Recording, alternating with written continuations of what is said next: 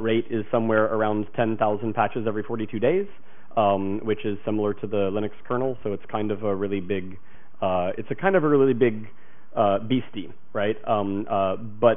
But rather than it just sort of being a collection of humans, we've got all of these people from all of these different places, and figuring out how to make sure that everyone is empowered to participate and everyone can collaborate sort of on equal footing, winds up being almost in and of itself a full-time job. So in order to structure ourselves to be able to do something crazy like this, we didn't want to invent everything from scratch. You might not be able to tell that from some of our source code trees sometimes, but we thought we would learn from some projects in the past. Very specifically, we borrowed very heavily from Ubuntu. For those of you who are familiar with the Ubuntu developer summits, developer summits, this is a T-shirt from back when they still had them in person. They stopped that, I think, because Mark kind of got tired of funding all of the canonical developers to fly together in one place. There's a lot of them, and it's really expensive. So I'm really appreciative of him that he did that for as long as he did. But we picked up the time-based release idea from them that actually helps with the bike shedding problem around whether or not we're ready to release. And we have so far never missed a release date. It's really easy when you release whatever the state of the tree is on the release date to hit your release date. But we have released on time every time. We do this just like Ubuntu on a 6-month cadence, and in fact, early on, we very explicitly pinned our releases to the Ubuntu releases. We're sort of trying to be part of that greater ecosystem that Mark was talking about back in the day. That if we actually started to align cadences, then it becomes easy for us to release software and for Ubuntu or Fedora or whoever to have it in their latest release, so that you get the latest Ubuntu, you apt-get install OpenStack, and everything works. We grew to the point where that ceased being logistically feasible because we also have these in-person design summits twice a year, and it turns out that finding a venue, as was just alluded to with the size and growth of scale, finding a venue that can hold giant amounts of people is a large logistical challenge. So we can't just tie our releases to those if we need to get together when the venues are available for us to rent. So that isn't quite as aligned as it used to be, and I've possibly talked too long about that. And then one of the things that we picked up, which is fun, that everybody, at least I don't know, everybody likes it. I like about Ubuntu is the code names. I have no idea when somebody tells me about Ubuntu 12.04. I cannot remember which one that is, but I do know that I've got some servers running Precise and some servers running Trusty, right? And that's a really useful way to talk about and to deal with releases so that people can communicate effectively. Just like them, we do them in alphabetical order. However, we're a little different from Ubuntu in that we don't have a benevolent dictator for life. We don't have a benevolent dictator. We don't have a dictator. We don't have any single leader. We are a leaderless anarchic collective who really, really like bike shedding on policy and process. So we might have taken that from Debian. So all of our decisions are democratic, right? We can't do the great Shuttleworth blog post where he's like, so I've decided that we're going to call this Oniric Ocelot, and then tell us, in fact, what both of those words mean. That's not a thing we do. What we can do is we can have lots of conversations ahead of time about what the name should be, and then we can vote. And this is fun in a lot of ways. We have to put some rules and structure around that because when you have 2,000 developers and 17,000 foundation members, everybody's got an opinion, and if just the door is wide open for names that we might name the next release, we might actually miss the release date because we wouldn't have been able to agree on a name. So part of what we do with this is we try and pick names from the cities or geographical features around them of where we're going to have the design summit. A couple of examples of this are a few releases ago we released OpenStack Grizzly. That was associated with our San Diego design summit. And there isn't really a town near San Diego called Grizzly, but there is a grizzly bear on the California state flag, and also grizzly bears are cool. It's a great first instance of breaking all of the rules of our process, but that worked out well for us. After that, we released OpenStack Havana, We did not, in fact, have our design summit in Cuba, although that would have been really awesome. We had that one in Portland, Oregon. In case you didn't know, there is a town called Havana in Oregon. I still don't know why people didn't pick Hood after Mount Hood. That's the one that I was voting for, but I did not win. Not Cuba. Ice House was a really fun one.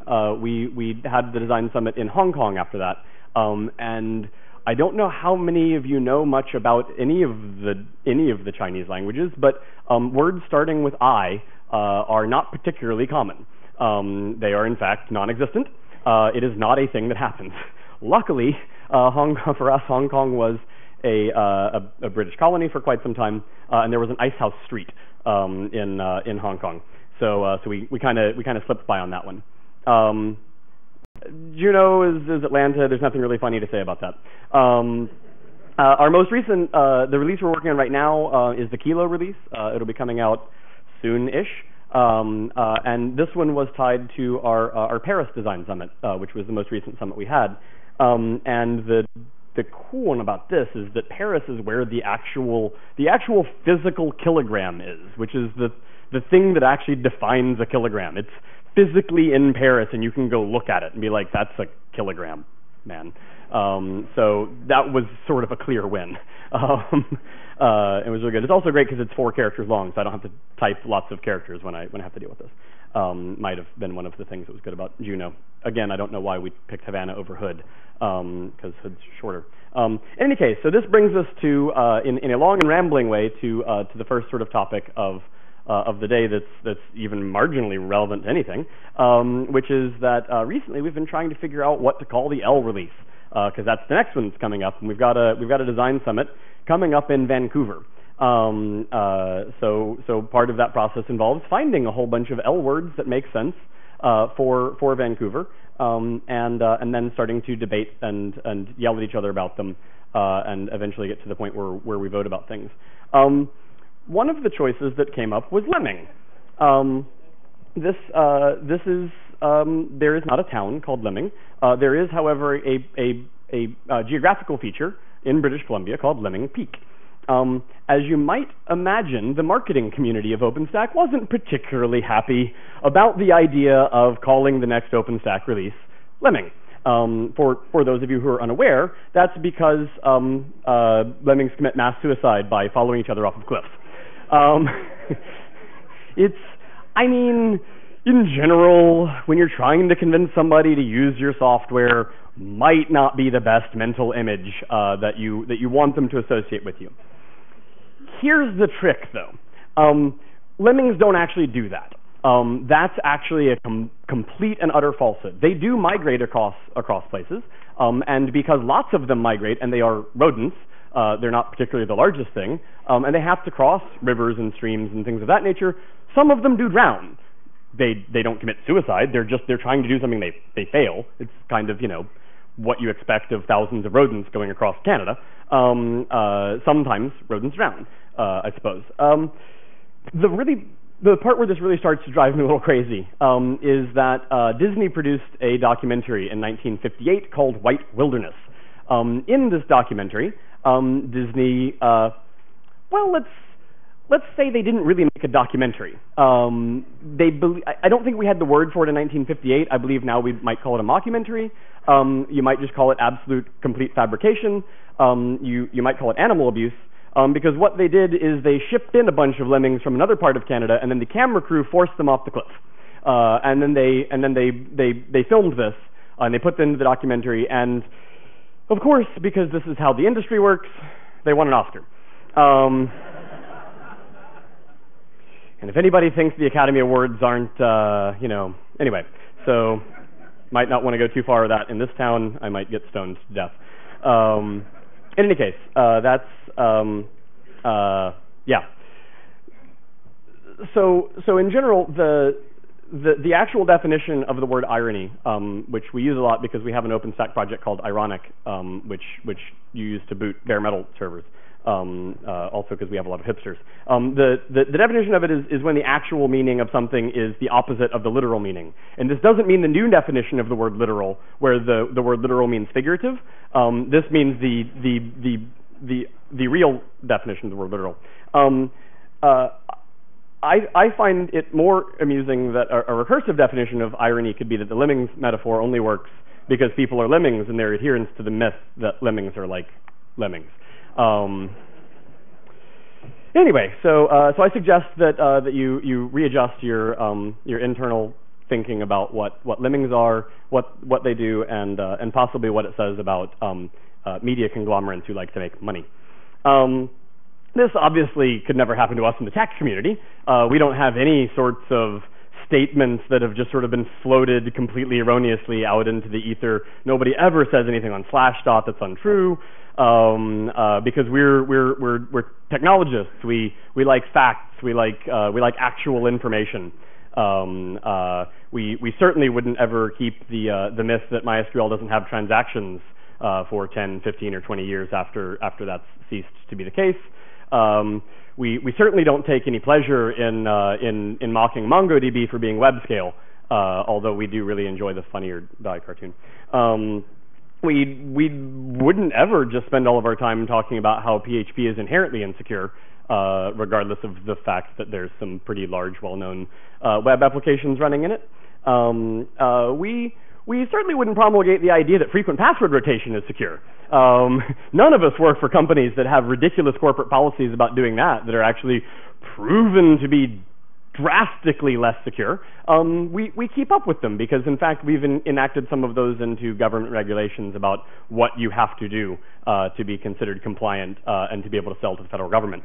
And we certainly wouldn't think that Sysvianet needs to be replaced.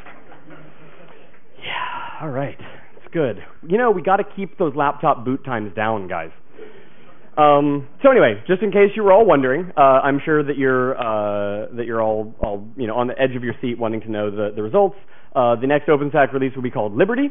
It is not just because we're American exceptionalists and want to hoist our internal ideas onto our fine neighbors in Canada. There is in fact a town in Saskatchewan named Liberty. For those of you who aren't aware, with Canadian geography, Saskatchewan is not the same province as British Columbia, which is where Vancouver is in.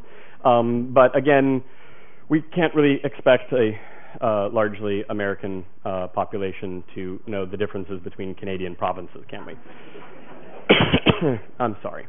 I still really like Morgan's suggestion that didn't work out of Lovelace to honor Ada Lovelace, but that also didn't work out, apparently because it's not a town, even though Grizzly and Kilo and anyway.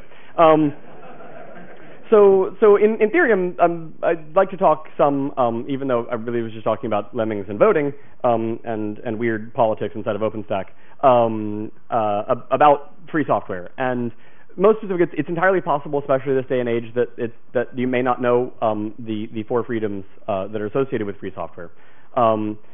So before we actually talk about why it might be important, I thought we would talk about what it is, in fact. There's four. They're numbered starting with 0, as any good computer geek would enjoy. Freedom 0 being the freedom to run the program as you wish, for any purpose. This is the reason that staunch adherents to this don't particularly care for the Vim license, as the Vim author would like for you to not use it for evil. That's not really freedom. The freedom number 1, the freedom to study how the program works and to change it so that it does your computing as you wish, right? So to empower you to be able to do that. Also, you should have the freedom to redistribute copies of what the software you received was, so you can help your neighbor. Maybe they don't have the ability to download it themselves. Maybe you want to go out and do some advocacy. You want to help some people. A friend of mine did some work in a town, this name I cannot remember, in the middle of Nigeria a few years ago, helping to set up PostgreSQL servers for the local government there. Not being able to go in and bring software with her would have made that task much harder. And finally, the freedom to distribute copies of your modified version. So it's not just about being able to take what you got and hand it to somebody else, like a mirror. It's the ability to be able to make modifications so that it suits your needs better, and then to hand those to your friends and neighbors so that they can benefit and so that the community as a whole can grow. These are all kind of important to me, I think. It leads to one of the next things that is sort of a falsehood that we like in the media. So one of the free software licenses that you may or may not be aware of is the GNU General Public License, and it's been said more than once that it's anti-business, that it goes contrary to the needs of making lots of money. Specifically, this was said by Microsoft. And it was specifically said by Microsoft sort of as Linux was coming into prominence. So one might doubt the motivations behind the speaker of that. But I would argue that it's proven to be quite blatantly untrue. So the definition of eating crow, in case you don't know all of the American colloquialisms that we like to use, there's a colloquialism called eating crow, and it is humiliation by admitting wrongness or having been proven wrong after having taken a strong position. I find a fun definition of this to be the recent announcement of Microsoft purchasing Revolution Analytics, which is a company that specializes in the R programming language for doing big data processing. The R language is GPL and is in fact a GNU project. So I really hope that Microsoft is enjoying that position that they took, that it's anti-business. Maybe this will anti-business them. Maybe this business transaction of quite a decent amount of money will turn out to be a thing that turns them all into raving hippies. That would actually be kind of cool, to be entirely honest. But I doubt it. A couple other things that might come to mind relating to the GPL in business. It was mentioned earlier that I used to work for MySQL. We got bought by Sun Microsystems back when Sun Microsystems existed for $1 billion. I did not see all billion of those dollars. If anybody knows where I could find them, I would really appreciate it if they could come back to me, maybe return them to Lost and Found. After that, Oracle, who isn't really the world's most friendly to things like this, they bought Sun. This has put us into the position where Oracle is quite happily hacking on, developing, and shipping GPL software. So I'm not really sure how that's doing for them business-wise, but from what I hear from my friends who still work there, they're not seeing drops in income or revenue in that division. So I think that's working out for them all right. Anybody heard of Linux? I mean, we are at scale. I don't know. There's this guy named Linus who's from Finland. He had a student project and some people hacked on it with him. A little bit. You may or may not have heard of it. So a couple things I'd like to point out from the anti-business aspect of that is that Android, which is based on the Linux kernel, is the market-leading mobile operating system in the world. That's very clearly anti-business. It's killing everyone's profits and cutting into all sorts of horrible things. Linux also completely runs most of the web. Google and Facebook and Twitter all run on Linux. I'd also like to point out that they all run MySQL as well. So if we wanted to go to some of the other things that people say that are just patently false, and they talk about MySQL not scaling, I'd like to point out Google and Facebook and Twitter. But this isn't a talk about me trolling about MySQL. It could be. I could just do that for the next half hour, but I won't. So those are some pretty big companies. They've got a lot of resources. They can spend it on dealing with the software that comes from all these hobbyists who are just in their garages. But what about people who are garage companies themselves? Startup companies, clearly those are people who have business in mind because they're starting a thing and they've got business plans and they want to do that. So, I work for a Silicon Valley startup company. I don't know if you've heard of us. We make a really great line of calculators. And other things like that. There's a great garage in Palo Alto that you can go check out. We may have also invented Silicon Valley startups, but in any case, there's a really great Linux stat that I love from HP is that we ship a server with Linux on it every minute. Every minute we ship a Linux server. I mean, we don't actually physically ship one every minute. That's kind of an average. Like, there's not like just a machine that's over there like, wait, God, I'm getting another Linux server out. We're gonna miss our quota. But we do on average ship one every minute. The business unit inside of HP, because as a Silicon Valley startup, I'm sure you know that things grow really quickly, and so we at this point have business units inside of the company. The business unit that does that is a $28 billion business. So I'm not really 100% certain why it is that we think that GPL or free software in general might be anti-business. I'd say that probably every single piece of evidence shows it's the contrary is true. But whatever. So that's just really me ranting. Why is free software important? Why does it matter that free software is business friendly or isn't business friendly? And for that, I'd actually like to go back to the Lemmings story. So I'm sure everybody knows, because we should all definitely keep up with Super Bowl commercials. Probably everybody knows Apple's famous 1984 Super Bowl commercial with the 1984 imagery and the breaking out and like that. You may be less aware of Apple's less popular 1985 Super Bowl commercial, which is known as the Lemmings Super Bowl commercial, which featured people walking off of cliffs to their death. This was how they decided to announce Macintosh Office. I don't even remember Macintosh Office, so I think all of that kind of didn't really work out very well for them. And then also in 1997, when Steve Jobs came back to Apple after they had been morons and kicked him out the first time, they started the Think Different campaign. These are all different campaigns, and they don't even do Think Different anymore. That actually only lasted for, I think, 2 years, because I should know things about marketing and advertising campaigns. But the basic premise of all of these came down to don't be a lemming. And by this, they don't mean the actual lemmings who don't jump off of cliffs. They mean the mythological lemmings that in droves do jump off of cliffs, implying that what you should do is you should buy their products. There's a guy in the 70s named Frank Zappa, the 60s a little bit as well.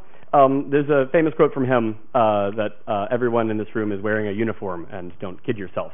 The idea of this being that there were a bunch of of counterculture people, especially in the 70s, that were amongst his ardent listeners, and his kind of point was, yeah, you might be thinking that you are being different, but you're all being different in exactly the same way.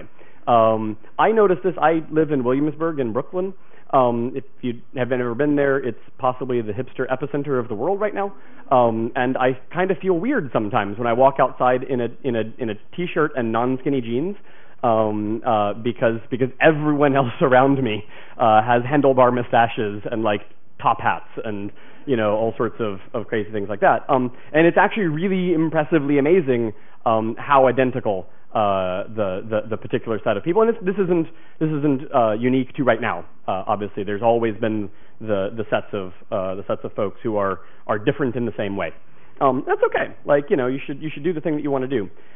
So in general, I think that the Think Different campaign and the Lemmings campaign and all that isn't actually about allowing for individualism.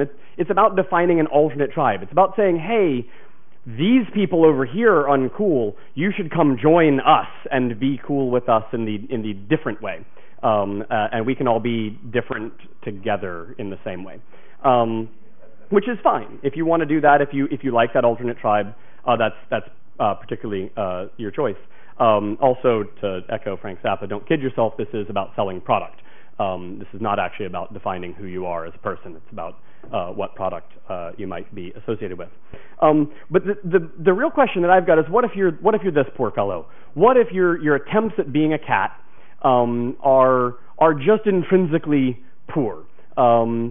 Good cats have the qualities of being fluffy, of not being oily, of not being moist, and not really being covered in straw. But some cats don't have those qualities. And not for lack of wanting, this cat would like to be as good a cat as he can, and he's just going to be who he is. In case you aren't aware of the worstcats.tumblr.com Tumblr feed, I highly recommend that you go look at it, because I just think it's funny. and you get to see lots of pictures of cats who are very, very bad at being cats. But you shouldn't judge them, right? Like, it's not their fault they're not good at being cats. Like, that doesn't mean that you should not enjoy them in your presence, or that you should ostracize them for not conforming to your expectations of what cats are. We should allow that cat to be the cat that it wants to be. Which gets me sort of to hopefully in a more sane way to why this is important. How much of each of your lives is computerized? How many things in your life are based on computers? How much have computers taken over basically the entire world? And how many of those 4 freedoms do you have with each of those things? Free software has actually won. I don't know if you've noticed this or not, but the idea of proprietary software is ridiculous. Anybody that's out there that thinks they're going to sell a proprietary software product it's a laughable concept, right? To a degree, because we've come up with some people who have come up with some very clever ways to sell proprietary software and call it free.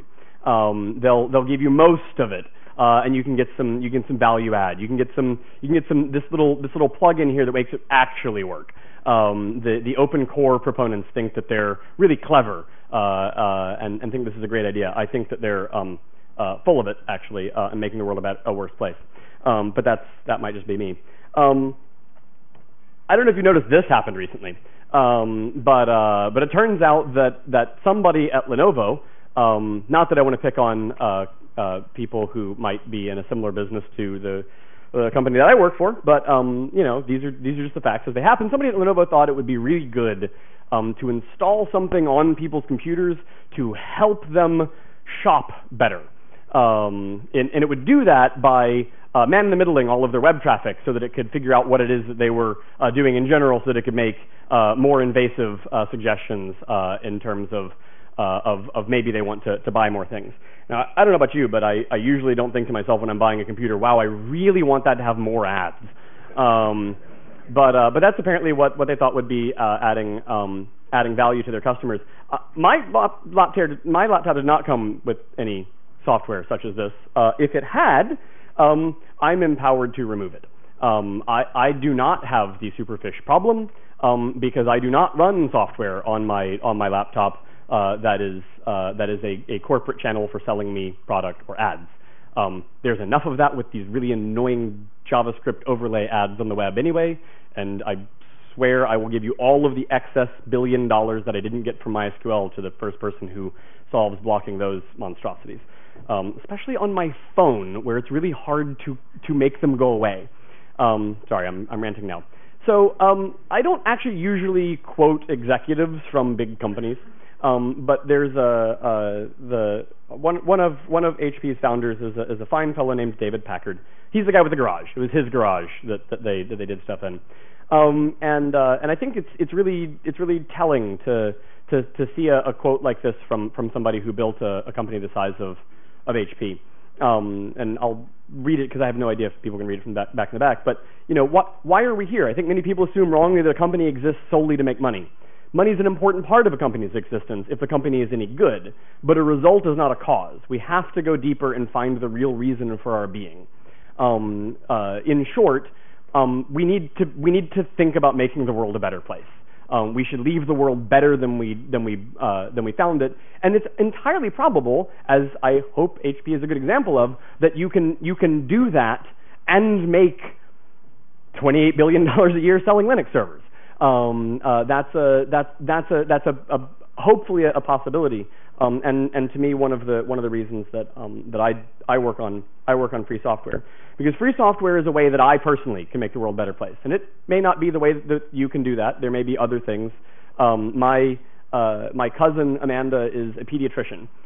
She wakes up in the morning and she makes sick children better. Nothing I do on a day-to-day basis is going to have that much of a direct impact in making the world a better place. My other cousin Mark is a firefighter. He goes out and runs into burning buildings to try and save people. Those are legit ways that people can make the world better, and I think that we all already know that we're really impressed and proud of the people who put themselves in those sort of those sort of service positions. That doesn't happen to be the skills that I have or the position that I'm in the world. But the thing that I can do personally is I can work on free software, and I can try my best to make the world a better place in that. And I don't believe, as I've mentioned before, that is at odds with the possibility of making money, with the possibility of making tons of money. I'm still looking for $1 billion if anybody's got one. But I'd like to do that in somewhat of an ethical way that allows all of us to potentially make $1 billion and not just me. It's a way, I think, that we can potentially reconnect with our humanity, especially in the sea of white privilege that is the tech industry. If you've ever wanted to see exactly how terrible the place Silicon Valley is, I recommend going to the Rosewood Hotel on Thursday nights. It's called Cougar Night. It is where all of the VC people and all of the people who want to be the VC people get together and throw a frat party that is absolutely atrocious. There are just women squatting in corners on the floor. There's people spilling down all of the stairways. It's really, really embarrassing. And as an industry, we should be appalled. That is a place, and that is a set of people that we look up to. So in some ways, working on free software is a way that I can possibly try and make up for the absolute awful place that Cougar Night on Sand Hill Road is. Free software also drives an unprecedented amount of innovation. The internet is free software, my friends.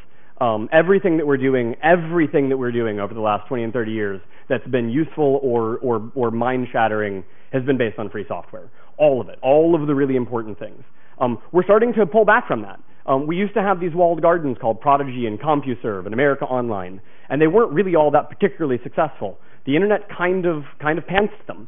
It came by and said, you know what? Anybody can look at the HTML on any of these web pages. That's built in. That's been there since day one. The internet has been free software for forever, and it's working really well at it. We've got these new walled gardens like the Facebooks and the Googles and everything that have all of our data locked inside of them, and they start with protocols that are free and open, and then they kind of start to morph them in all of the ways that we used to get really mad at Microsoft for doing.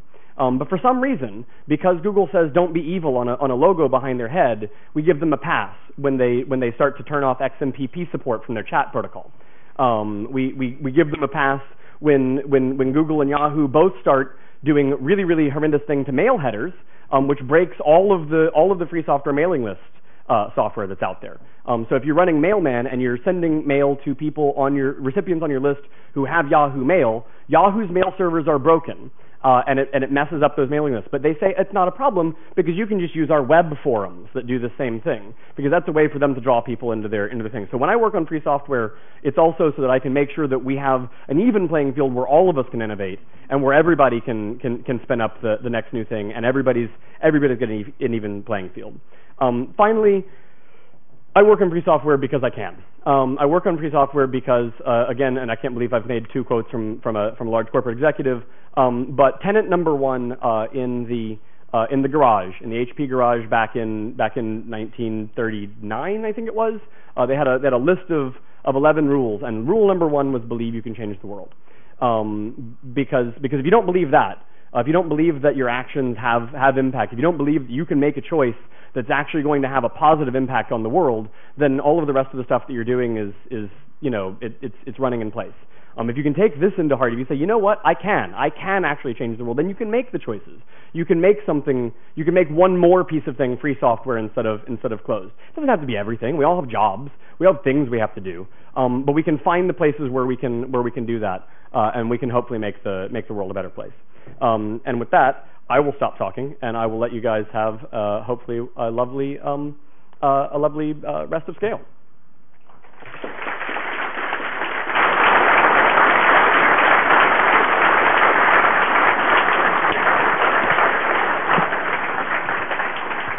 Cool.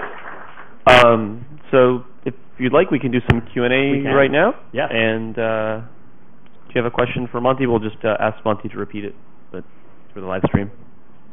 Questions, anybody? I think does anybody have that $1 billion I'm looking for? No. What's that? God, there's so many better options, honestly. There was a request on Twitter for Loveless. Yeah, Absolutely. Yeah. Yeah. Unfortunately, we can't go back and undo. One of the downsides to democratic processes is, by gosh, once you've taken a vote, you've taken a vote. You know, sometimes it doesn't come out the way that you would have wanted to if you were the benevolent dictator of all humanity. Oh, well. Anyways, Yep. Cool. Thank you, everybody, for joining us this morning, and thanks to Monty for the fantastic talk. LPI exams start at 11 a.m. So if you're looking to get certified, head over to San Lorenzo C. Otherwise, enjoy the rest of your day. And again, please remember to thank DigitalOcean for the coffee this morning. They really are, aren't they? Yeah.